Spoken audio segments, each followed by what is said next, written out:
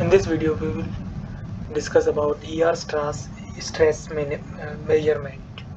So we have already discussed about UPR, that is unfolded protein response, that leads to ER stress. And in this video, we will discuss in more details and how this sensor actually works. That we have discussed in the one of the previous videos, that there are three signals that actually activated when the UPR stress exerted. Three major signals. One is the ATF4 signaling, another is XBP1 uh, intron removal, and third one is ATF6.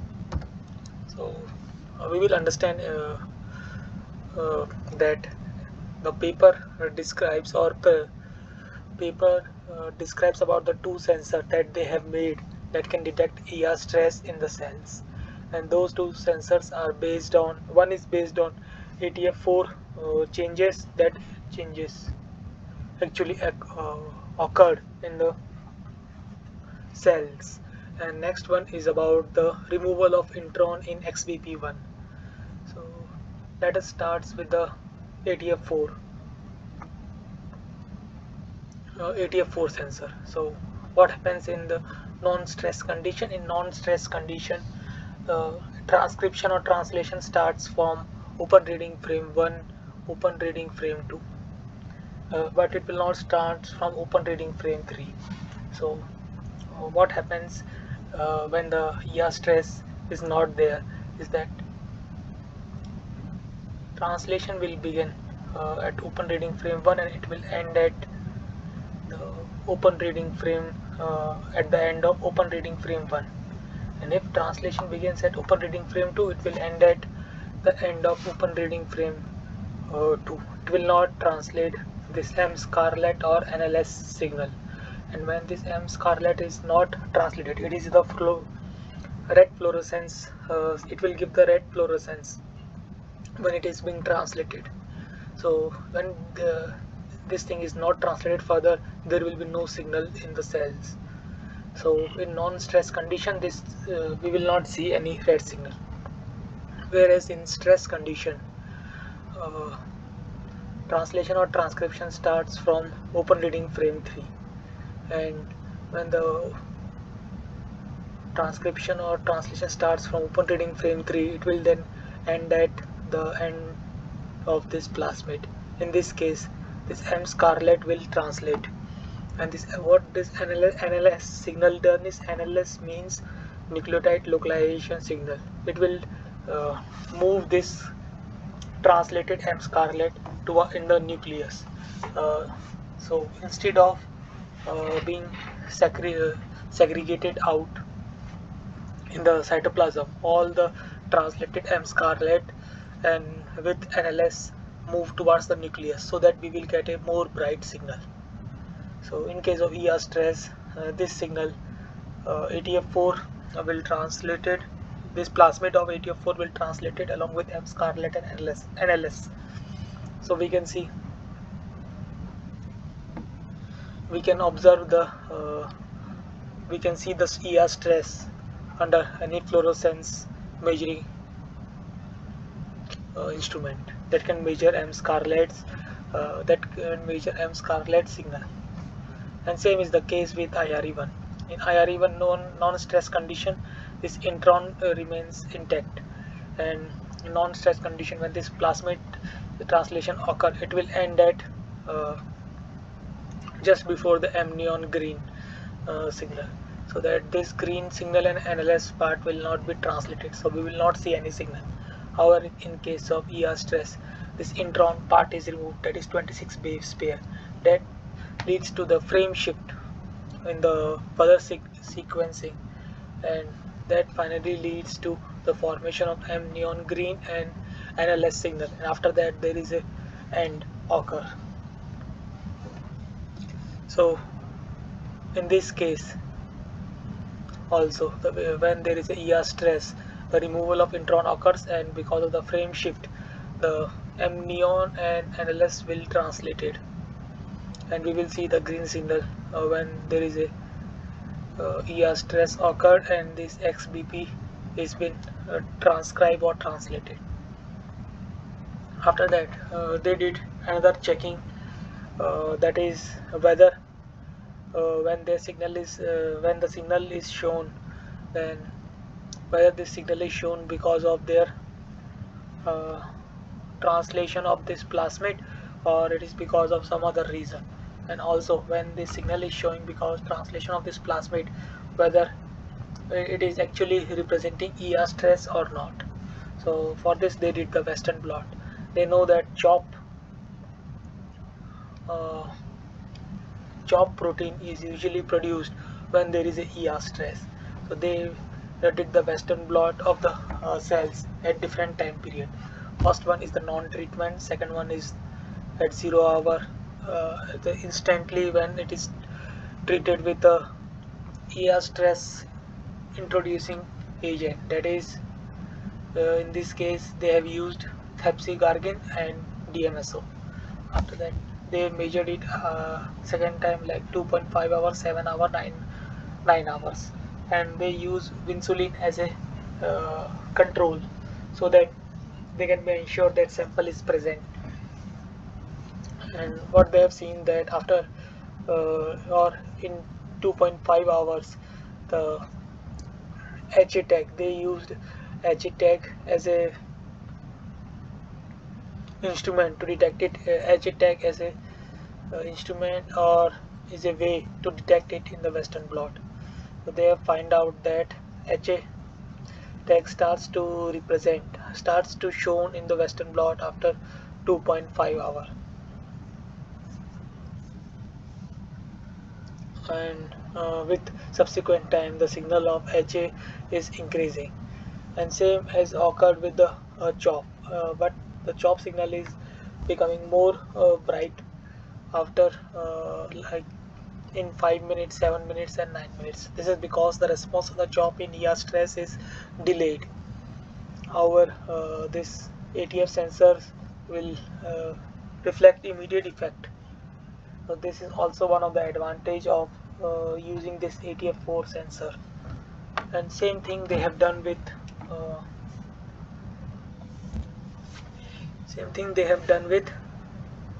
XBP1. In this case also they have used the controlled as of insulin, and this neon green also has the HA tag, so it can be detected by anti-HA antibody. So in this case in 2.5 hours it does not show any response. However, after in 5, 7, 9 hours it shows the presence of Western blot shows the presence of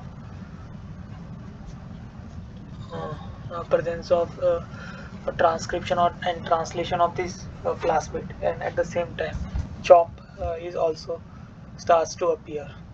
So both of this signal are the representation are the correct representation of ER stress that has been uh, proved with the help of this Western blot. However, the problem that they are facing right now is that they are using transient transfection because of and because they are unable to control the efficiency of transient transfection. Each time the signal's intensity is different and they are not able to get the reproducible result, as it can be seen in the graph that this one is graph for ATF4, that is ATF4M scarlet, and we can see in this figure also that this figure is just the representation of DMSO and hepsigargin. We can see in the graph that one signal has very good intensity, another signal has very low intensity, a third one has the different intensity, and same occurs when it is treated with DMSO. And similar result they have observed for uh, XBP1 or the green object area. and when they try to find out any significant difference between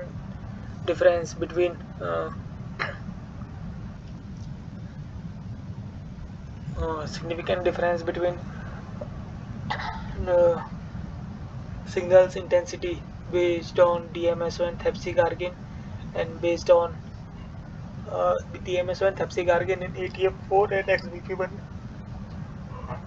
they have find out that the statistically there is no significant difference between both the signals. And one of the reason why they got this result is because because of the large variability between the different replicates. So they switched from transient transfection to the lentivirus infection, so that they can integrate their plasmid into the host genome. So next what they did is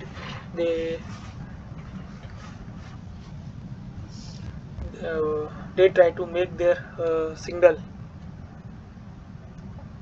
they try to make their plasmid uh, available to a wide variety of instruments that does not use bright field, but instead they can use different kind of dye for detection.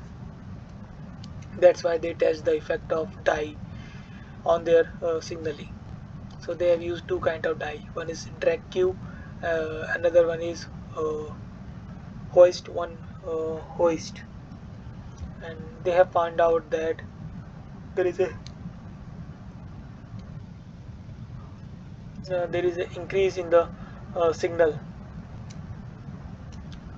uh, with the use of dyes, as it can be shown in the images for both ATF4 and XBP1. So from this they predicted that these dyes are also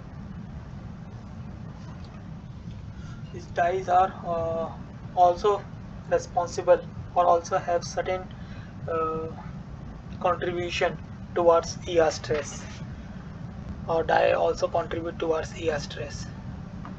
So what they have finally used for the analysis is that they used bright field images, and with the help of confluency mask they segregated out the section which has the cells in it, and then they use uh,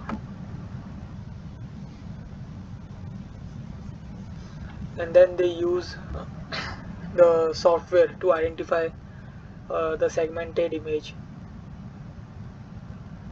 and from this they can count or find out the area of the cells that are either red fluorescence or green fluorescence.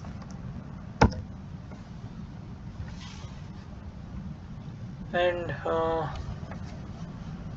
this is the result that in previous slides we have seen only in figures. This is the result in terms of graph, or we can say quantitative results.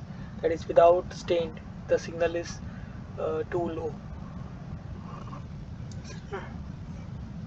around 30%, whereas with 1.2 micromolar TREC signal is high, both with DMSO and thepsigargin.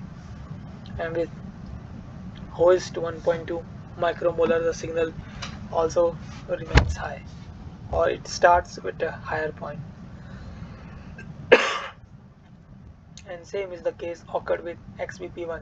For XBP1 also the signal for an unstained cell is very low, or it is low around 30, whereas with a stained cell, that with TREC and holocaust, signal is quite high.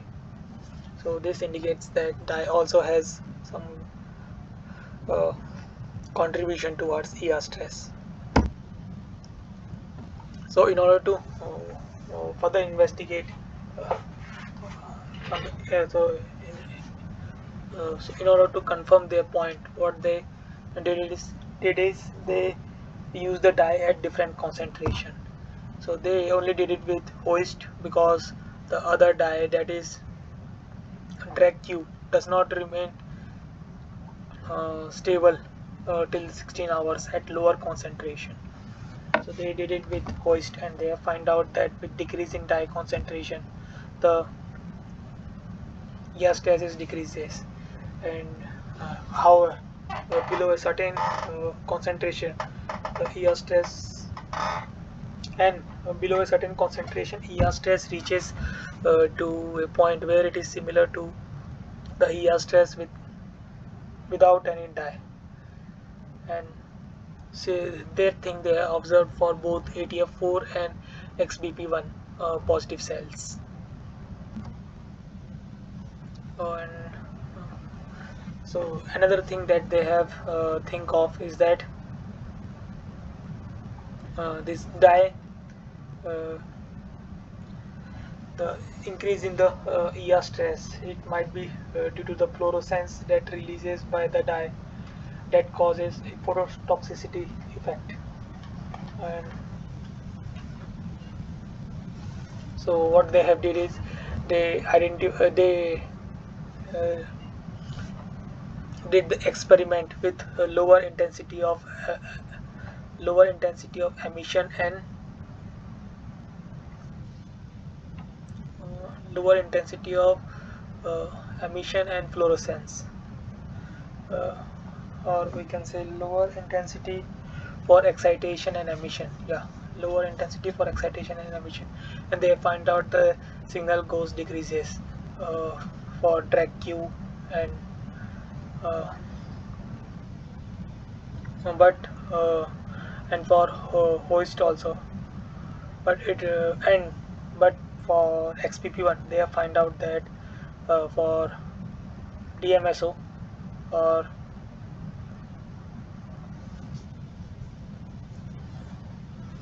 uh, DMSO signal and the Thapsi-Gargin signal also does not goes down in XBP1.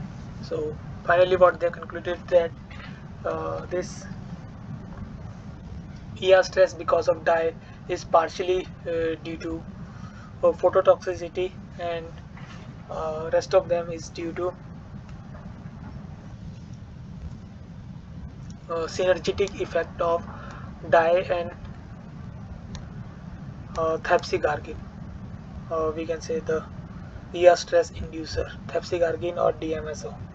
Because of their synergetic effect, it might lead to enhanced ER stress.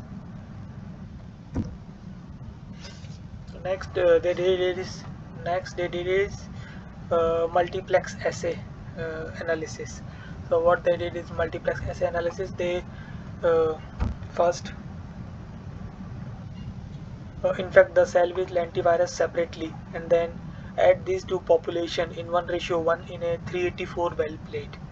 And so now each well contains equal portion of both the population of cells that are infected with virus. And for this assay they have used the minimum excitation and emitted fluorescence, excitation and emitted emission wavelength, so that they will have low reduced impact of the fluorescence. So they will have reduced impact of the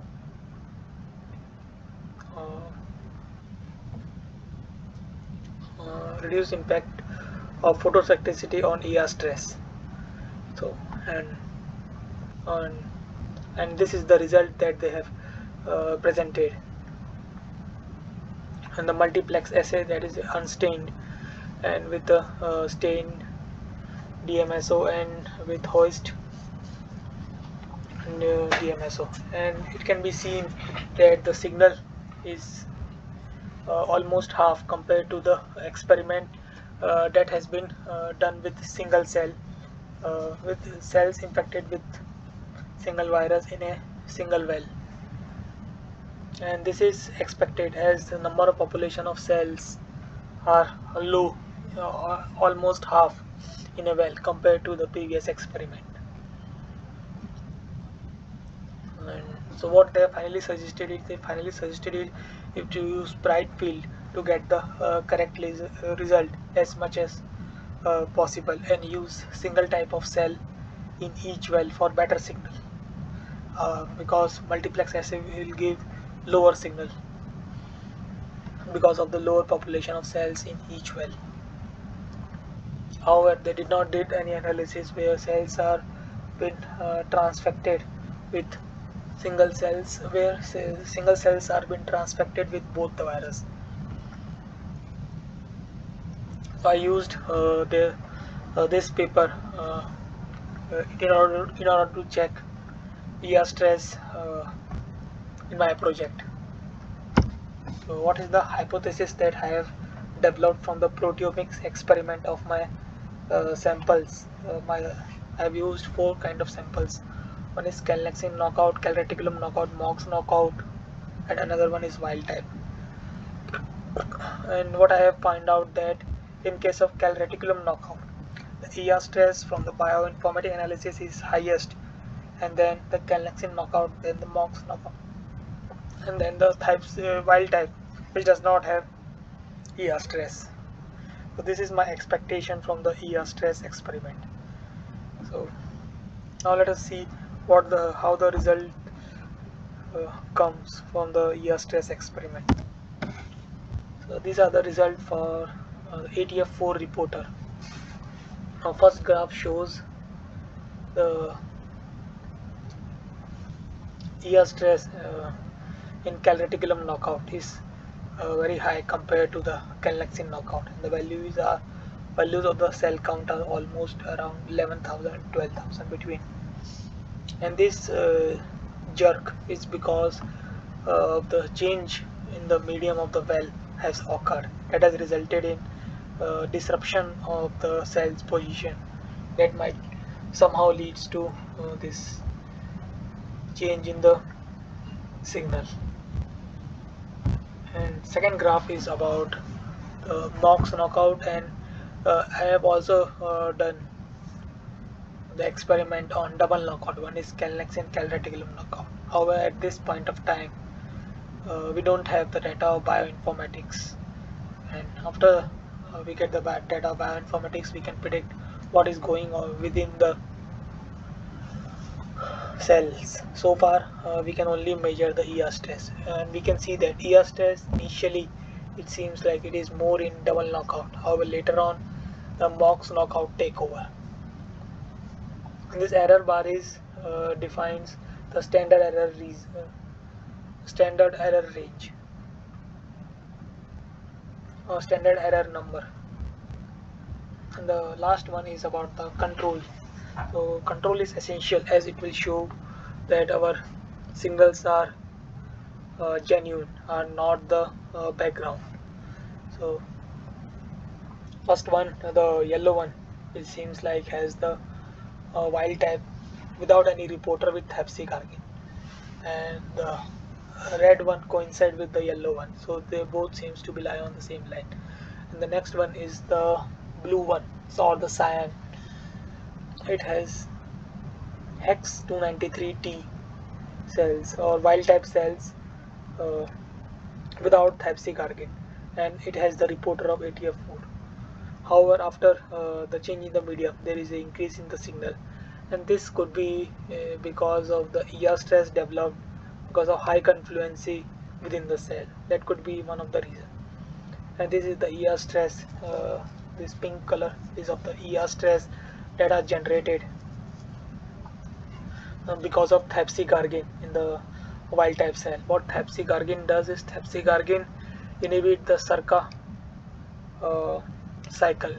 So in this, because of this, the calcium homeostasis that has been maintained by ER stress got disrupted, and this leads to ER stress within the endoplasmic reticulum. That is that result in ATF4 signal ATF4 active signal activation and XBP1 signal activation. So this high rate of this high signal represents the ATF4 signal activation. And in the first two figure we can see that the magnitude of ER stress in calreticulum knockout is around 10 times higher than magnitude of ER stress in MOGS and Calnexin calreticulum knockout, almost 10 or not the 8 or 9 times.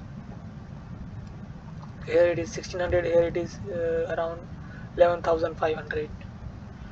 So what information that we have got from bioinformatics, from the proteomics results of the knockout, that calreticulum will has higher stress, it seems to be correct, and then it comes about the Calnexin knockout and then the MOGS knockout. However, we are yet to get the result for about calreticulum Calnexin double knockout, and why there is a change occur.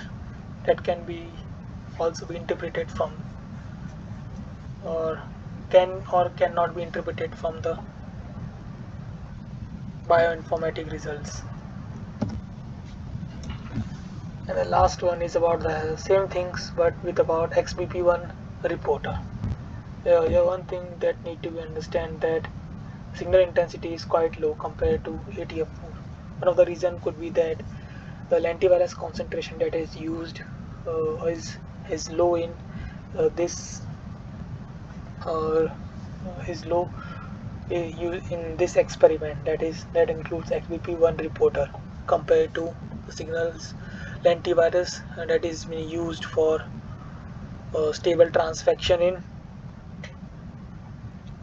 ATF4 reporter. However, the trend shows the similar thing as it is shown in the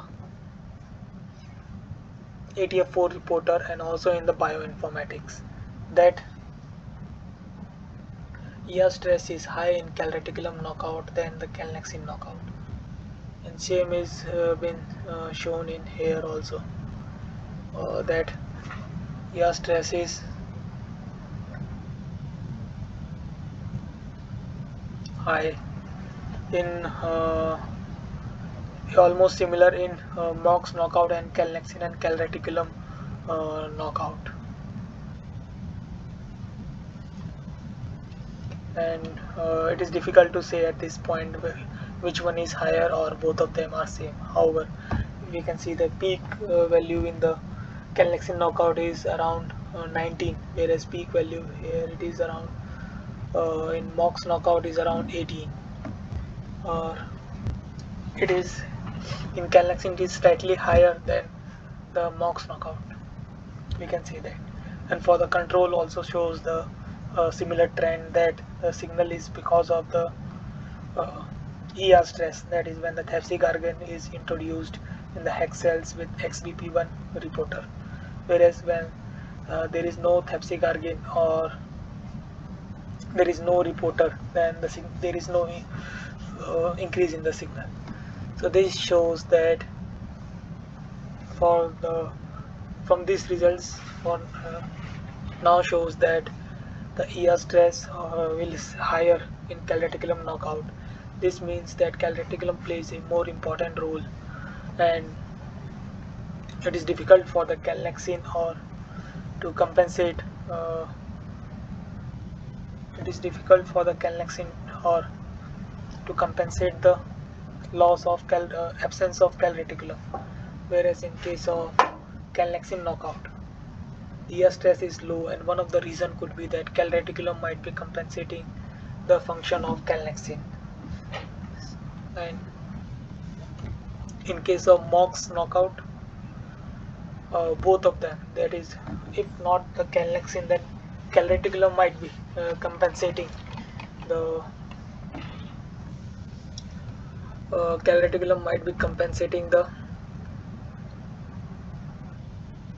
function of MOGS, that is glucosidase 1